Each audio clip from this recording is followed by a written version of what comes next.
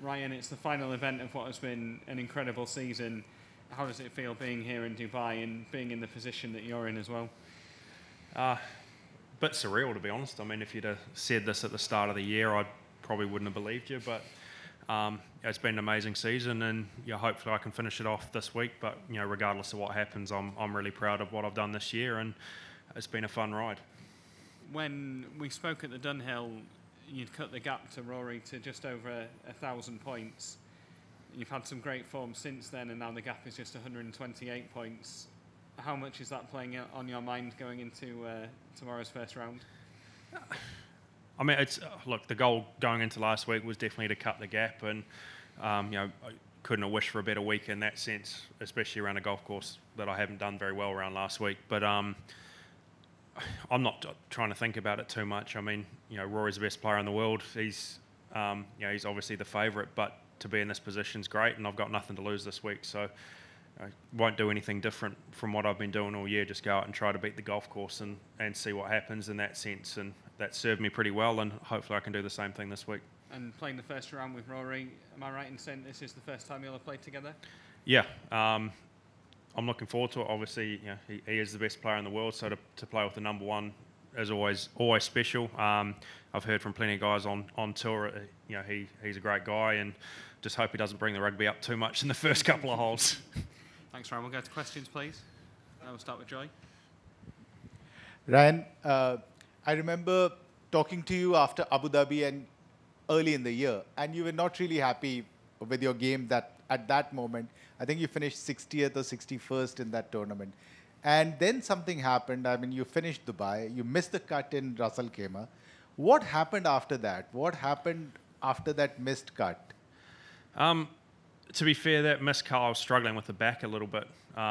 Just something locked up on me, and my physio came out that week and had a little bit of work done the following week I had a little bit of work done by the European Tour physios, and I actually felt like the game wasn't too far away. I'd played relatively well in Dubai, minus a few holes here and there, and obviously something clicked that week. Body felt really good, and just felt like I got out of my own way really nicely, and I think I got a lot out of that second week in RAC. Coming that last round with a 6-shot lead, all you're thinking is don't mess it up, basically, and to come out of that relatively unscathed and get the win, sort of, I think that helped a lot confidence-wise, and it was nice to take that into the rest of the season. And after that, I felt a whole lot more comfortable in that situation, and get another win at Dunhill was amazing, and I arguably could have got a couple more as well, but it's pretty hard to win out here, and to put myself in that position as many times as I have done this year is pretty cool, and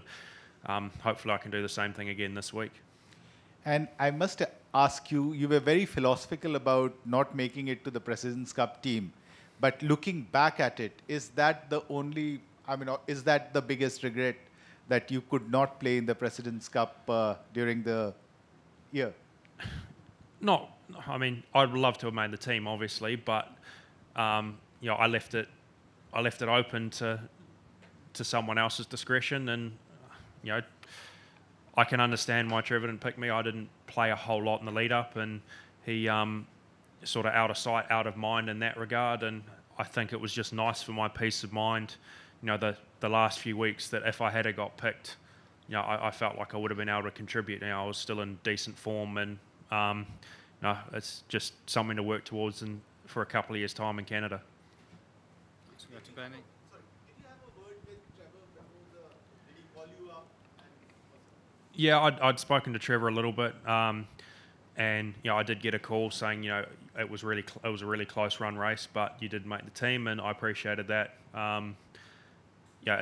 It's nice to be in the equation again. Something at the start of the year I probably didn't quite think was a chance, but as I said, it's kind of motivation for a couple of years' time to try to make the team properly. We'll go to Bernie. Ryan, when you talk about equations, as you know, everyone knows, if you do win this week, you can go to number one in the DP World Championship. And in that regard, have you had any messages from Cambo, who did it a few years ago? I haven't checked my New Zealand phone, so I actually don't know, to be honest. Which would be some achievement, the 2 years to do two Kiwi guys to win the Order of Merit. Yeah, that would be pretty cool. I mean, yeah, we've had a pretty good run in New Zealand golf this year, obviously with Steve Alker winning I was going to ask you about Steve. last week, and Lydia's got a chance to win this week as well. So that'd be certainly be a nice trifecta if we can manage it. But just to have that opportunity is great. And Cambo's an idol of mine in that sense. I grew up watching a lot of golf. Obviously, he stopped the nation pretty much in 2005 when he won the US Open. So, to follow him would be pretty cool. That's what I was going to ask you, just to sort of, the New Zealand golf is riding a crest of a wave at the moment, isn't it? Yeah, we are. It's really nice. I mean, obviously, Lydia's been a phenomenal player for a long time. And, she probably had a little bit of dip in form, as happens. And, it's great to see her bounce back so strongly this year. I mean, Steve Alker's story has been unbelievable. I think, Monday qualifying to his first Champions Tour event and turn that into winning the Charles Schwab Cup. Was it 4 or 5 wins now? And I don't know how many top 10s, probably too many to count. I mean, that's such a cool story, and he's inspired a lot of people back home, as has Lydia. And, it'd be, as I said, it'd be nice if we could create a little bit of golf history for New Zealand and win 3 Order of Merits in the same year. But regardless, it's I think golf at home's riding a really nice wave. Did you catch the video of Steve drinking out of the trophy on Sunday night? I didn't actually, but wasn't made to hold fluids. Hello, Ryan. I'm Romain Lefebvre from L'Equipe. A question about Rory and his investment on and off the course after a difficult year for golf, for the world of golf. What do you think about his voice as a world number one? Are you proud to have a world number one who tried to defend the world of golf like he does? Yeah, I mean, I think he's been really thoughtful this year with what he said. And yeah, it's great to have someone like him. He's a great ambassador for the game. Again, I don't know him very well, but for all accounts, he's a really nice guy as well, which is, that's fantastic for golf in general. And it's like he's taken the whole thing on his shoulders this year and defended the establishment in that regard. And I think he's done a pretty damn good job of it. It's obviously the world of golf's a bit messy at the moment, and we need some common sense in there. And I feel like Rory, for the most part, has been that voice of common sense. Thanks. Jamie, please. Ryan, did you ever think you'd see the day when New Zealand are better than golf than rugby union? I knew that would come somewhere. We're all right at rugby at the moment, but we're a little bit inconsistent. But I mean, it's been, as I said, it's been a great year for New Zealand golf, and long may that continue. And I certainly hope the All Blacks find some form before the World Cup in France next year. But on the rugby sense, I think next year's World Cup's going to be probably one of the most interesting ones we've had. I think there's 5 or 6 teams that could win it, and another couple of teams that could certainly scare one of the top teams and knock them out pretty early. So hopefully get to see a couple of those games next year, and I'll be trying to watch the game on the weekend. Hopefully we can get England at Twickenham. That's always a nice scalp to have. Just as you're in the world top 25 now, obviously, but will there be nerves when you play with Rory? Yeah, there's definitely nerves. Obviously, I'm assuming we'll have a pretty big crowd out there, which will be nice. And but that's what you play golf for.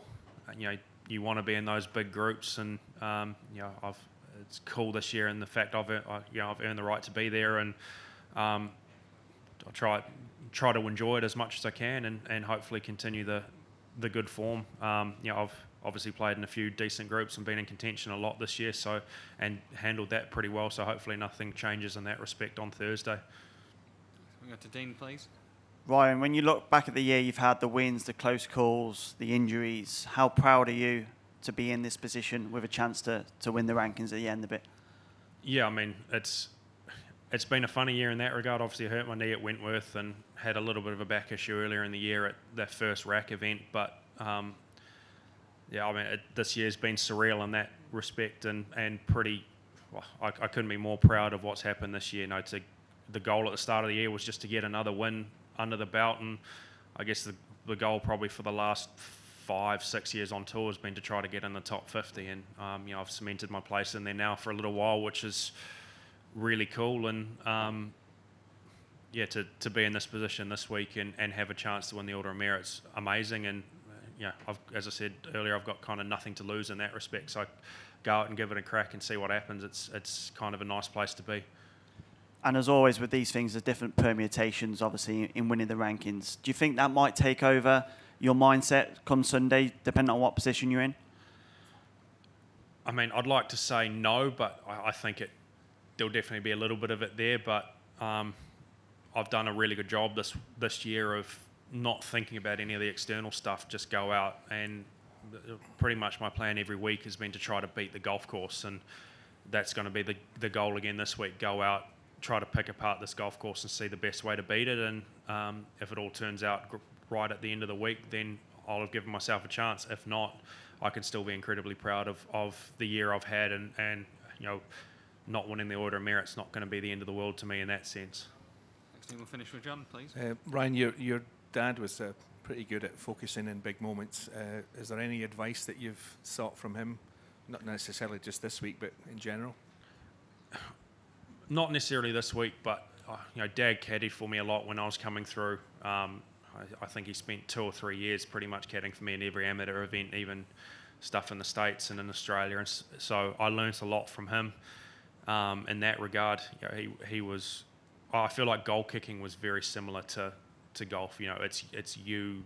That ball doesn't move. You've got far too much time to think about it. And he was really good in those moments. So it felt like I had a sports psych in my corner early on without sort of the terminology in that regard. And I think as most father and sons have, we've had a few disagreements along the way, but overall I learned a lot from Dad, and it certainly helped a lot on the pathway to where I am now. Probably the biggest thing I got from Dad overall was, it's not really a quote, but he was always, as long as you work to be the best you can be, whatever happens doesn't really matter. If you don't succeed, but you've tried your best and become the best person you can be, then you can live with that. And took a while for me to probably understand that properly, but he's right in that regard.